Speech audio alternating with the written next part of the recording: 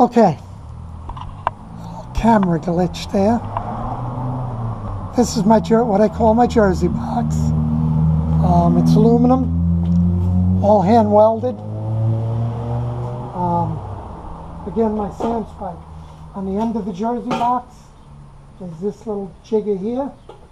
You put your trailer pin through there, and then you get a wrench, and you tighten this down like that against the hip, and it doesn't rattle.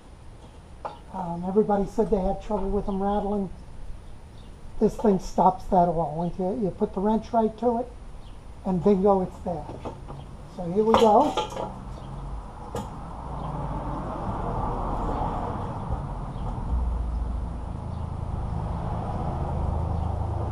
going to sound terrible. There you go. Okay. That's it. That's what it looks like on the front of the truck. I got to put the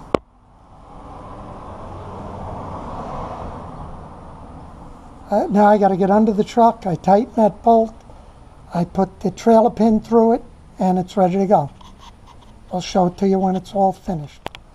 Okay.